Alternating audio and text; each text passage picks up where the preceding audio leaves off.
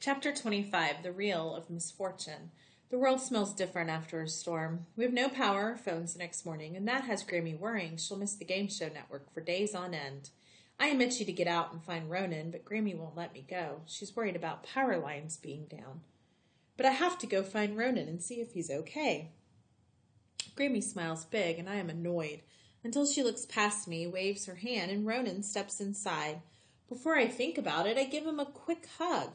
He doesn't know it's because I'm happy he's alive. He straightens and looks at me like I just coughed up a quahog.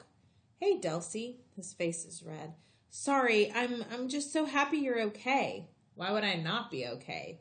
I heard you were in the water during that storm and your father had to go in after you. Is that true? Heck no, but my father did go in after some other kid who drifted out on his inner tube and couldn't make it back in. I didn't see it, but it was pretty hairy, I guess. The kid's mother cried all over my dad, and now they're calling him Gutsy Gale instead of Gusty, which he hates. Hates.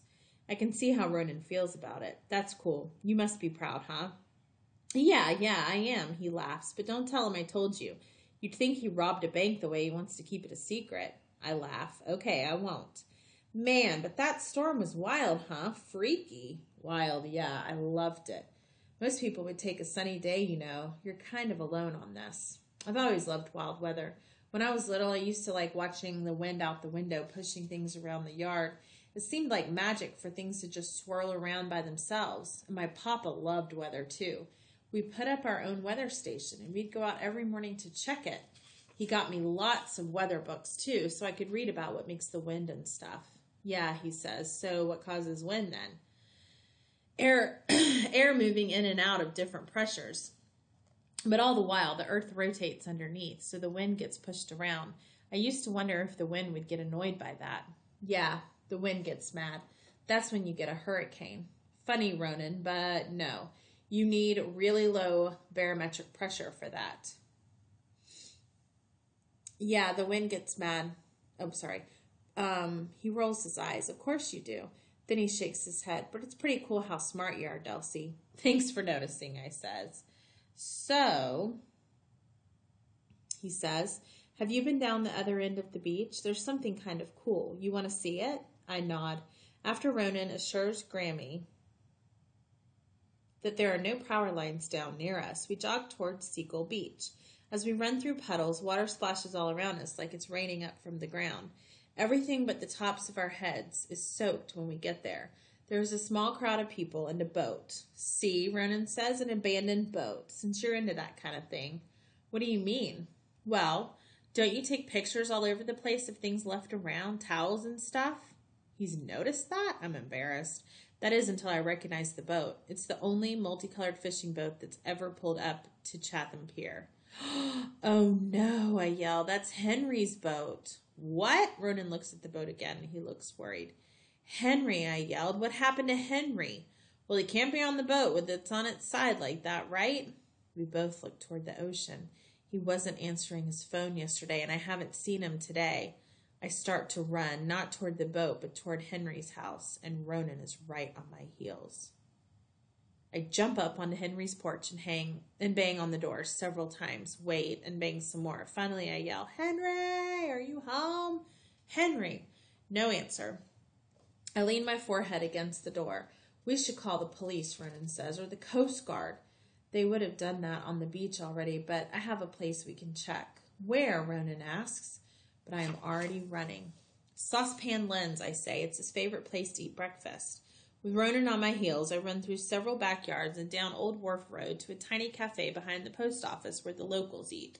The creaky door slams as we walk in, and the regulars at the counter all turn to look at us. Henry, I yell, you're alive. He laughs. Was I dead? The bacon hasn't gotten me yet. I couldn't find you, and I know Esme and Ruby aren't home. Well, Ruby and her mom are away for a couple of days, and I didn't realize they'd been hiding anywhere. He smiles as he takes another bite of scrambled eggs. I want to hug him, but I guess I need to stop hugging people and telling them I'm glad they're not dead. Sit down with me and have some breakfast. Henry, I say, we can't now. The Reel of Fortune has been beached. What? It's down on Seagull Beach. He's wide-eyed and stops chewing to ask, Are you sure? Henry, I say, it was Papa Joseph's boat. I know what it looks like. Henry stands and fumbles with his wallet and throws some money on the counter. Let's go, he says, stepping over a dog and heading for the door. Henry's truck slides on the sand as he pulls into the parking space and slams on the brakes. He's out and running before we are. When he sees the boat, he stands with both hands on top of his head. Captain Ahab, he yells. Here, Captain Ahab. Come here, boy. Ronan leans closer. Didn't tell me he was nuts, he says. I knock Ronan with my shoulder and point at Henry, who's scooping up a cat with 3 white legs and 1 black one. Captain Ahab must be the only cat in the world who loves the water. He's one of the reasons I've spent hours trying to talk to Grammy into getting me a kitten. On long fishing days, Captain Ahab is someone to talk to. Henry took him home once, but he yowled the entire night. Henry figures that cat doesn't know it should be terrified of the ocean, and maybe just loves the smell of striped bass. Aye, matey. Henry sounds like a pirate as he talks to the captain. Have you run our boat aground in search of your favorite fish? Then he puts the cat down on the sand, and while the cat does figure 8s around his ankles, Henry lets out a sound like a giant with a toothache. He rakes his own hair with his fingers and looks to the sky. Well, boats aren't meant for beaches, so let's work on getting her back in the water. Ronan steps forward. We can wait until the tide comes in and push her back to sea. Well, Ronan, that's the right idea, but we'll need a bunch of help. If we try to move it ourselves and get an unexpected surge, someone could end up a permanent part of my boat, Henry says, chuckling. When times are toughest, he finds reasons to laugh. He takes out his phone and moves a few steps away while he talks. So, Ronan begins, that was your grandpa's boat? Yeah, the Reel of Fortune for fishing. And because Grammy loves game shows. Huh, that's funny. Why is it all different colors? Papa Joseph painted a different color every year, knowing that it would chip and reveal different colors underneath. He said it was a good reminder that everyone carries a lot of history with them. He thought chips and dents made a person more interesting. I expect Ronan to give me some wise guy answer, but instead he looks me in the eye and says, I wish I'd met your papa. Henry returned, so I've got some lads with boats coming. We'll get the reel back in the water. Henry puts his hand on Ronan's shoulder, but as Ronan points out, we'll have to wait until the tide comes in. Ronan stands taller. Yep, Henry says, we'll just wait for nature. She put us in this predicament and will help get us out. No use shouting at the rain. No one was hurt. He reaches over and rubs my back. The reel is tipped on the beach here, but I don't see any damage. And Captain Ahab is here to live another day of the 8 lives he's got left. Chapter 26, a bit of drama. Ronan and I are talking about our strategies when it comes to Monopoly. We both believe in buying everything you can, but I leave the utilities behind because you can't build houses and hotels on them, and I like to build houses and hotels. Lots of them. Delcy, I hear a familiar voice I've missed. It's Amy, and Michael's with her. They're coming up the driveway. Who are they again, Ronan asks. Amy and Michael, my friends who were in the Cape Playhouse play this summer. Oh, he says, biting his nail. I jump up and run to them, giving them both hugs. It feels good to have my old friends back. What are you doing here? Amy is staring at Ronan and then looking at me. I know her well enough to understand she is questioning why he is here. After that day of watching him at Sunday school. Are you the kid from Sunday school, Michael asks. From Sunday school? I don't live there, if that's what you mean. No, of course not. You were there that day. Ronan gets squinty-eyed in a nervous kind of way. What day? I interrupt. We were all there one day when you were, but we didn't really know you yet. We only knew that you and your dad had just moved here. Oh, so what are you two doing? Amy asks.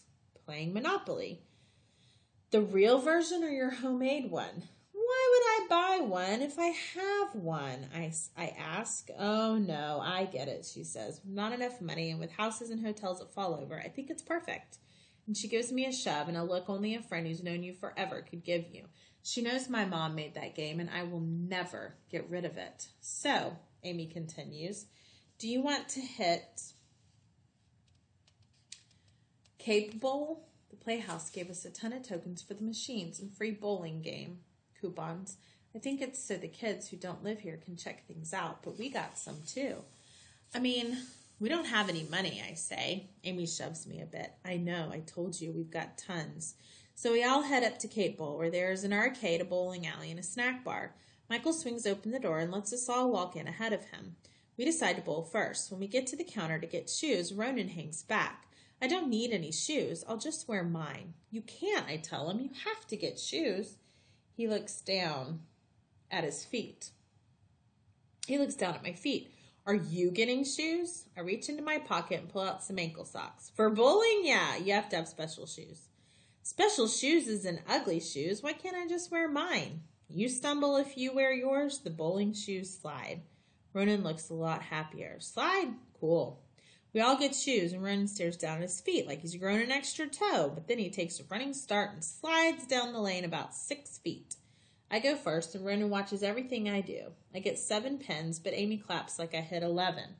While Michael is walking over to pick up a ball, Amy starts to yell, Brandy, over here. Then she turns to me. Look, Dels, Brandy is here. I turn slowly, not happy about who I'm going to see. I haven't had a chance to tell Amy about the situation with Brandy and Tressa, and now they're heading our way. Turns out they are assigned to the lane next to us. Oh, how did I get so unlucky? Hey, I say. Brandy seems unhappy to be next to us, but says hi back. They begin to put on their shoes. Okay, Ronan says, how hard can it be? Just stick your fingers in 3 holes and throw the ball at the pins. Well, you roll it, not throw it, I say. Tressa laughs, and I'm thankful I don't have to see her much. Ronan takes a running start and swings the ball out in front of him, but doesn't let go. He flies into the air and lands in the lane with a loud thud. Everyone turns. Brandy and Tressa laugh. Michael and Amy laugh too, actually. I mean, when I see he isn't really hurt, it's hard not to laugh. I've never seen anyone launch themselves down a lane before. Are you okay, Ronan? Yeah. You think you're a human bowling ball or what? Tressa asks. Be quiet, I say. I wonder if Ronan is going to get mad. Michael stands and reaches out a hand to help Ronan. Amy comes over and whispers, what is going on with Brandy? She went to the dark side, following that other one. Oh, that's too bad. Yeah, tell me about it. I turn to Ronan. Do you want to play video games? No, why would I want to do that? I'm just getting the hang of it. Oh, yeah, I actually thought you might be, embarrassed. You didn't like my first turn? What's wrong with it? He raises his eyebrows, trying to look innocent. Oh, it was great. A few more feet and you could have hit the pins with your head. With your head. The 4 of us laugh. It takes Ronan 4 turns at 2 pins. He sounds like he bowls like I do. And he jumps around like he got a perfect game, pumping his fist, spinning around. This kid is a goof, Michael says. He kind of grows on you, though. Like mold grows on old food, Tressa chimes in. I glare. Who asked you? Oh, did we hurt his feelings? Tressa asks. I turn to Brandy, who acts like she's not paying any attention to us. Do you even speak anymore, or are you not allowed? Be quiet, Delcy. Oh, clever comeback, I say. Ronan steps forward and stands closer to Tressa and Brandy. I've learned a lot this summer. One thing is that when you're hurt, it means you care. So here's a question for you. If I'm not hurt, what does that mean? Come on, Tressa said to Brandy. Let's go get snacks. I know that watching Brandy walk away will stick with me for a long time. I'll miss the friend she was and could have been, but as Ronan makes Michael and Amy laugh behind me, I think about how loyal these 3 are. I guess some friends are just glitter, and some friends are glue. In Chapter 27, Whatever Floats Your Boat. There's a knock on the door. I can tell it's Henry, just by how much the screen door rattles. Hey, Delcy, how are you? Good. I'll get Grammy. No, actually, I'm here to talk with you. You are? Yeah, he says, folding his arms. What's the weather look like tomorrow? 82 degrees, moderately humidity, decent barometric pressure, which is good. Winds out of the east at only about 6 miles per hour. A quiet day, I say, but I know you knew that, so what gives? Well, I didn't know quite that much, he laughs. I just wanted to hear you say it. I knew you'd have the report. He unfolds his arms and stuffs his hands in his pockets. So it sounds like a pretty perfect fishing day. No wind, no weather, no surprises, which I know you'll like. I'm so excited. I know what he's going to ask. So I'm wondering if you'd like to come out with me. You're older now, and I think it's about time. Are you up for it? I jump once. I would love it. I clap my hands together as if to pray. But I told Ronan I'd hang out with him. Can he come with us, please, please, please? Fine with me, provided his dad says it's okay. I hug Henry, and he laughs again. Then he leans through the doorway and yells, Bridget, did you hear that? Can I take your girl fishing tomorrow? Grammy appears in the doorway. How's the weather, Henry? It's going to be as quiet as a seal on Monomoy Island. Okay, Henry, but you take good care of my girl, you hear? You know I'll take care of her just like she's mine. I smile at Henry and leave for seaside heaven. Ronan's drinking orange juice when he opens his door. Hey, he says between gulps. Henry Lasco says he'll take us both fishing tomorrow if your dad says it's okay. Before he can say anything, his father calls. Ronan, who's at the door? It's just Delcy. Just Delcy? It's no way to greet someone, Ronan. His father steps up to me. His hair is a mess and his face is scruffy, covered in whiskers. He smells like bacon. He waves me in. The house is dark, and there are clothes all over the backs of the chairs. There are some wooden fish hanging on the wall and a poster of a Portugal map over the couch. Ronan seems uneasy. So what brings you by, Delcy? His dad asks. Henry, my neighbor, wants to take me and Ronan out on his boat fishing tomorrow, but he says he'll have to give permission. Who is this Henry guy, and how big is the boat, and does he have experience on the water? He's a striper fisherman out of Chatham. He's kind of like my dad, I tell him. I don't know exactly how big his boat is, but it could probably hold, 5 couches. He laughs. A practical girl. I like that. He turns to Ronan. Is this the boat you found beached that day? Ronan nods. Well, he says, leave me this Henry's number and I'll give him a call. Really? Ronan asks. You have to call? Hey, I don't know the guy. I want to feel him out. I wouldn't loan my car to a stranger. You think I'd send off my son out on the ocean, no less? I'm glad he pretty much said yes, Ronan tells me, but now all of a sudden he's looking worried. What's wrong, I ask. I don't have stuff to go fishing. I don't have a pole. I don't have clothes for it.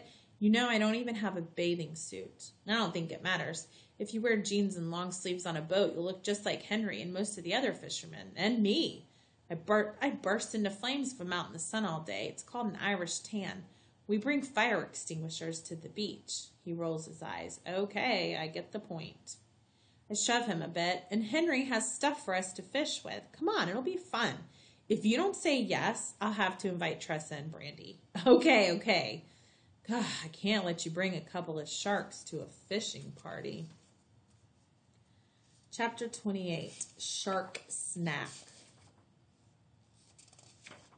Oh gosh, this is too long. Anyway, go ahead. When Henry and I pull in to pick up Ronan, it's still dark outside. Well, hello there, Ronan. Glad to have you aboard. Sorry about the time. Gotta go and the tides are just right. Thanks for inviting me. For a long time, we drive in silence on empty, dark roads until Henry finally says, So, Ronan, you said your dad had a lot of experience on the water. Perhaps you'll take to it, too. He did. He was a swordfish fisherman before I came. He'd be out for weeks at a time. Henry heads up the hill toward Chatham Pier. That's a tough life. Takes a lot of guts. Yeah, Ronan says he misses it. He says that a lot. I think he wants to go back to it. Henry stares at Ronan as he pulls the key out of the ignition. I think he's going to say something, but instead he pushes open his truck door and we all get out. Then he reaches into the back and pulls out 2 life vests. Put these on. I don't need that, I say. I don't like those things. Well, you don't have to wear it then. You'll be more comfortable, I'm sure. Huh, that was easy, I think. I mean, he continues, you'll be sitting on the dock waving to Ronan and me as we head out to sea, but you'll definitely be more comfortable. I take the vest and put it on while Ronan's laughing. When Henry starts the reel, I feel a jolt and rumbling through my feet. I look at the captain's wheel and half expect to see Papa Joseph wearing his hat with the flaps on the sides and back to shield him from the sun. His T-shirt has a salty fisherman on the back that said, Call me Joseph. It isn't long before we head around the Monomoy. Ronan points. Hey, look at all the seals. Yeah, Henry says. Monomoy is one of the best restaurants on the Cape for great whites. No reservations required. Cool, Ronan lights up. Maybe we'll see great whites. I love great whites. That's because you're not a seal, I say, watching the seals lie on the sand. I wonder if the Madre and her baby are there somewhere. When we hit the open ocean, Henry turns on his GPS and fish finder. I'm surprised at how detailed they are, like watching a TV screen. Ronan leans in and studies it. Look, Delcy, look at the fish there. Not quite the ones we're looking for, Henry sighs. Probably a big school of mackerel. If I were looking for bait today, that would be great, but we want to nab bigger stuff. How can you tell what kind of fish it is? Ah, the size, the depth, and the depth in terms of the sun, too. As the sun gets higher in the sky, the stripers go deeper. That's why we're out here so early. In the distance, a bunch of seagulls are dive-bombing the surface of the water, a sure sign that there are fish there. As we get closer, we see there are rips. When we get to the spot, the birds are angry, but Henry is happy. We're right over a shoal, and I think we're looking at some stripers here on the screen. Let's get fishing and see if we can get them into the boat. Henry flaps open a plastic box. Inside, there are live eels. I remember they are his favorite bait for catching stripers. Ronan reaches in and picks one up. Good, not squeamish. Good way to begin. I plunge my hand into the box and grab an eel, too, a bigger one than Ronan's. It's going to be a lucky day. I can feel it, Henry says. So you two want to bait your own hooks? I hesitate since the eel's looking at me. But I think of my mama, and I want to be at least as good as her at this, even better. Yes, I can do it. Just show me how. Henry grabs an eel and puts the hook through one eye and out the other so it holds. He then holds up the eel, which makes the letter J, telling him it's still alive. Yep, good solid hold there, he says. The striper will attack its prey from the front, so the hook will have a good chance of catching the striper that way. Ronan baits his hook. So do I, and it's gross, but I don't let on. Good things come to those who bait, Henry says, unless you're an eel, I say. So, now I cast? Nay, no casting for stripers. You just drop it in the water off the side and then jig it, move it up and down. Here, fishy, fishy, I say. Henry shakes his head. Okay, he says, if you feel like you've got a nibble, count to 3 slowly and then yank the line. If you yank too soon, you'll probably pull the hook out of the fish's mouth. You've got to be patient. As it turns out that being patient is important as we sit for over an hour with no nibble from anything. We can't make a lot of noise either because Henry says that scares off the fish. But finally, I get a nibble and I count to 3. 1 Mississippi, 2 Mississippi, 3 Mississippi, and yank. Great, Delcy. You set the hook. I think Henry is happier than I am. But the fish isn't. It yanks back hard, and we see it come out of the water, curling as it fights back. Let me help you, Delcy, Henry says. No, I'm going to do it myself. Oh, boy, he laughs. I heard your mom say that to your papa many times. I'm both happy and sad to hear this. With Henry's directions, I pull the pole back behind my head and then crank the reel, moving the pole forward, never letting the line get slack. Move back, crank the reel, move pole in front of me, pull back and repeat. By the time Henry plunges the net into the water to scoop up the fish, my arms are so tired. I can hardly lift them. But I did it myself. I caught my own fish, and I wish Grammy and Esme had been here to see it. We measure it, and Henry says, whoa, a 40-incher. You start off small, that's for sure. I'm guessing about 23 pounds.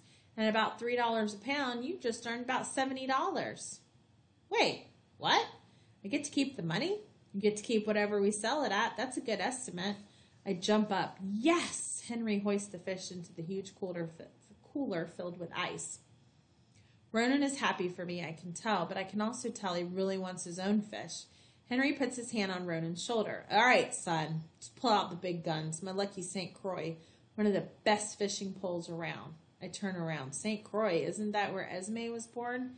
Indeed, a unique, beautiful island, smart, beautiful lady. Henry offers to help Ronan, but he wants to do it himself. With the first nibble, Ronan yanks too quickly and loses the fish. Happens to the best of us, Henry says. Later, I catch another striper that's only 30 inches long. Henry says we have to throw it back. It's too small to keep.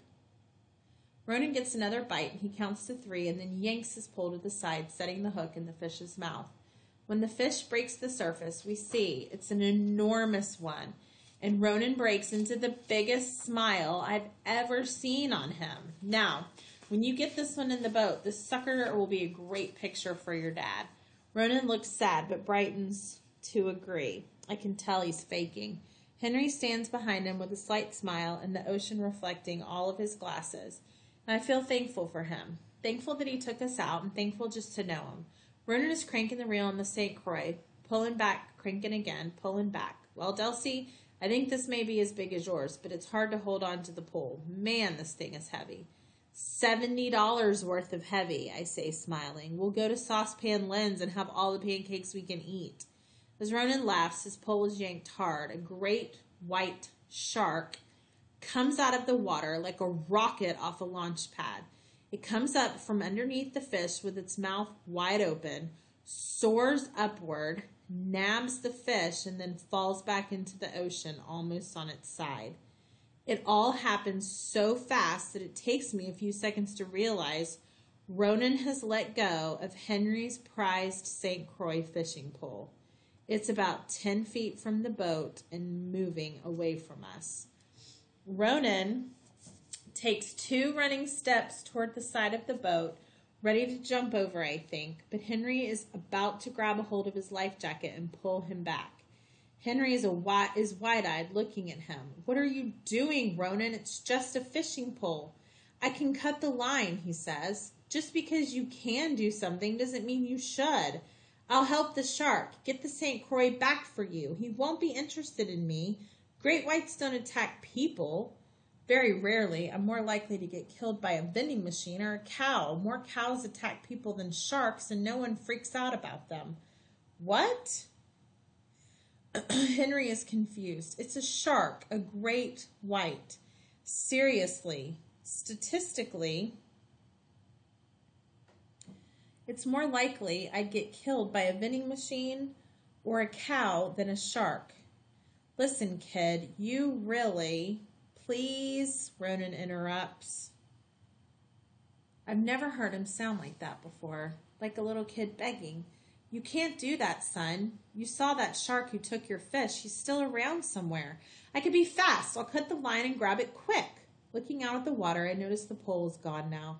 I think it's too late anyway, Ronan. Ronan's face is hard like a rock. I'm sorry you lost the fish. I'll split my money with you. But your pole, the St. Croix is your lucky one. I'm so sorry. I want to get it back for you. He begs Henry. It's just a pole, Henry says, stepping forward. It's okay. It's okay. And Ronan steps back. I didn't mean to let it go. It's really okay, Ronan. Relax. It wasn't all that lucky anyway. Henry reaches out to touch his shoulder, but Ronan leans just enough away to avoid it. Things happen, Henry says. Better the pole go into the water than one of you. I'm so sorry, Ronan repeats. He sits down on the deck with his back against the side. His knees are up near his chest, and his forehead rests against his palms. Then he looks up to say one more thing to Henry. Please don't tell my father. What kind of fisherman would want me for his kid?